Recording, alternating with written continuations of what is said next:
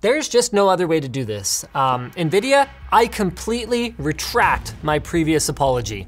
The GeForce GTX 1660 Super is literally a GTX 1660, but with GDDR6 memory. It's no more, it's no less, and if I was as lazy as you, I would just end the video right here. Except that this card actually gives us a great opportunity to see just how much of a difference a generational leap in memory technology can make to what is otherwise the same card. So watch on, friends, because there's more to this than meets the eye. And even if you don't end up buying one for yourself, there is a good chance you're gonna end up recommending a 1660 Super to a friend on a budget. The most interesting part of this whole launch is the features, even if they aren't exclusive to the new cards. First up is what Nvidia calls null, Nvidia Ultra Low Latency, an obvious Me Too version of Radeon anti-lag. And while you might be thinking, well, yeah, Linus, but they've had that for months now, and you'd be right.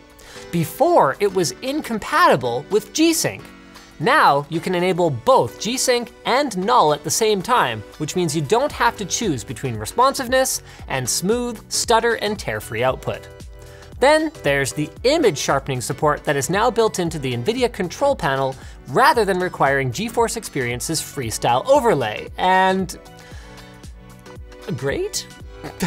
I mean, I didn't really get it when AMD introduced Radeon image sharpening, and now it's spreading.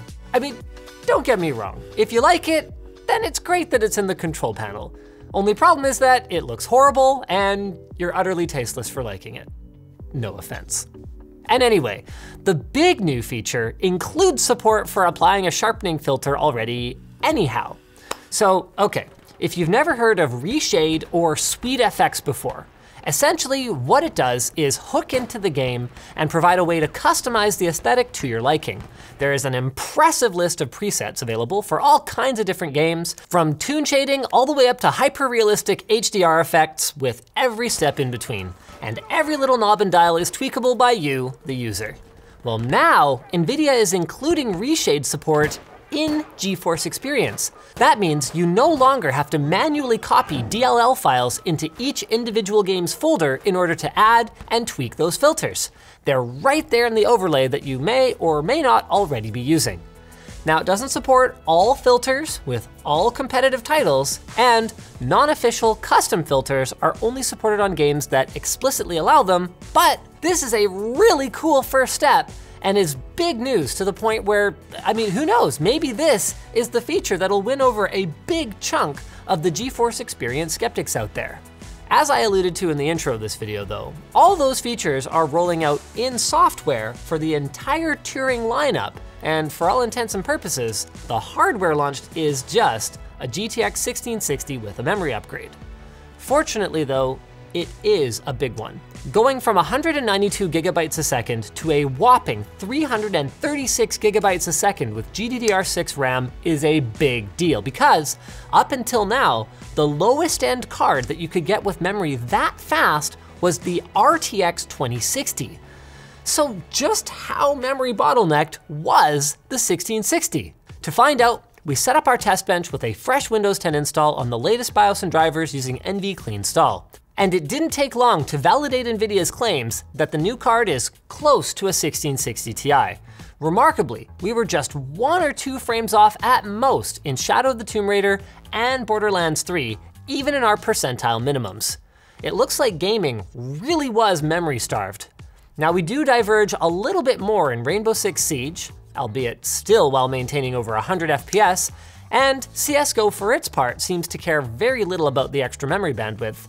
But we would expect nothing less for a less memory intensive title. So take note guys, if you play mostly older or graphically simple games, the Super might not make that big of a difference. Speaking of which, while productivity isn't this card's major selling point, and the difference isn't major, it is still an improvement over the 1660 non-Super in some areas, like Blender. And it actually overtakes the 1660 Ti in V-Ray and Octane, where its higher core clocks and fast memory are more important than its lower CUDA core count. Otherwise though, we've got improvements across much of SpecView perf and then not much else. It's clear that this is a gaming card first and a content creation card second, with the only exception being the inclusion of Turing's excellent NVENC engine, which offers x264-like hardware encoding to mid-range gamers and especially streamers, along with anyone else who might appreciate it. Taken together then, we have a strange situation on our hands here, where the weaker GTX 1660 is gonna stay within about $20 of the Super, while the Ti is gonna cost a cool $50 more with very little extra bang unless you want to overclock its extra CUDA cores. So Nvidia essentially obsoleted both of those older SKUs, but then didn't discontinue them. The good news is that's Nvidia's problem, not yours. So for anyone who's looking for a solid 1080p and sometimes 1440p GPU, and especially anyone that wants to get started with streaming their gameplay, this one is kind of a no-brainer. With an asterisk. The RDNA-based Radeon RX 5500 series is on the way to replace AMD's aging RX 500 series that, quite frankly, just couldn't keep up in modern titles in our testing. So then, 1660 Super is the current lightweight champ, but until we know how the entry-level RDNA cards perform and what price they'll launch at, it's hard to say, go out and buy it now.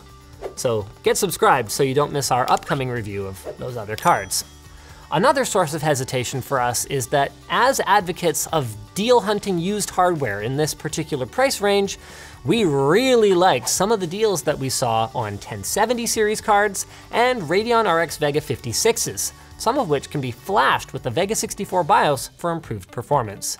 With that said, we fully understand that not everyone is comfortable with buying used PC parts, and the used market is both volatile and eventually runs dry. So with that in mind, Nvidia, good work. I make no apologies whatsoever about recommending this card.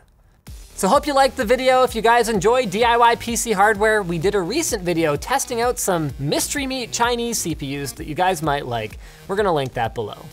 See ya.